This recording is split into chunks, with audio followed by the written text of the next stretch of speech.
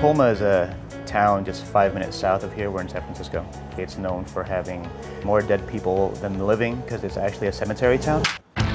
New York just cleaned up Times Square.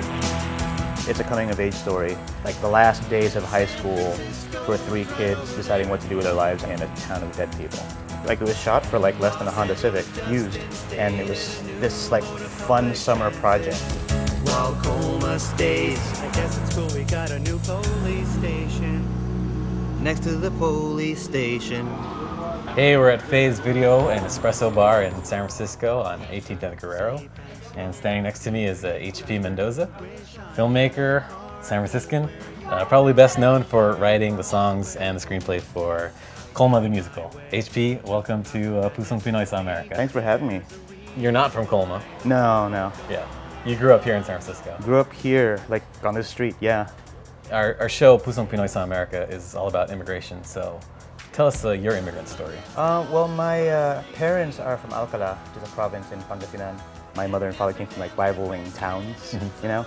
Their marriage was almost political, you know. It's like this weird, strange truce. And I think my father basically was like, okay, done with this. You know, I've been hearing a lot about my relatives that are living in America. Let's chase it out there. So this is sort of the typical story, you know. He comes over here, petitions everybody else over. Then my mom and dad are over here petitioning everyone over from the Philippines, and we end up all staying like 3 generations in one house. How many people in that house? Well, if I have to really think about it, I'd say maybe like 18 people. It was a pretty big house, though. Yeah. That was back when big houses in SF were affordable.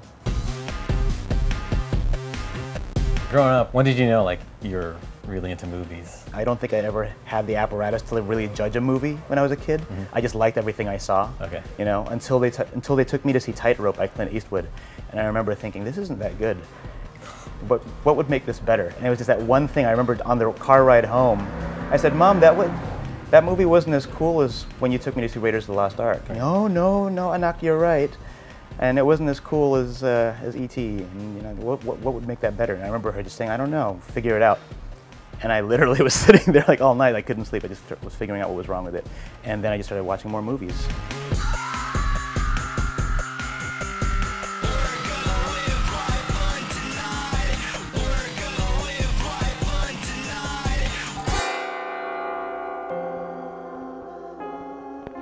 What are you doing in my house?